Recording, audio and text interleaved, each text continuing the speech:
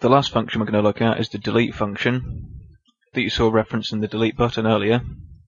It takes one argument, which is a reference to the particular delete button that was clicked. We get the parent of that element, which of course was the whole post of the particular div that was clicked, and we store that in the post variable.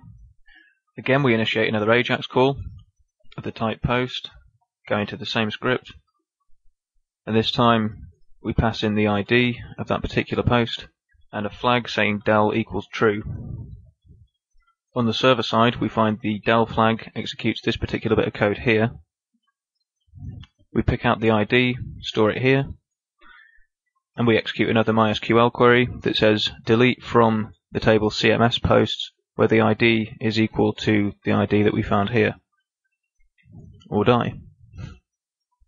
To reflect that that post has been deleted from the database on the client side, what we do is we get the success div and we post in a little bit of text just saying the post was deleted, and then we hide that post over a period of 300 milliseconds, which you can see as that sliding out animation there. And as soon as that's finished, we execute this function here that removes the post from the HTML. If there's any errors, we say could not delete post again, mainly just debugging purposes.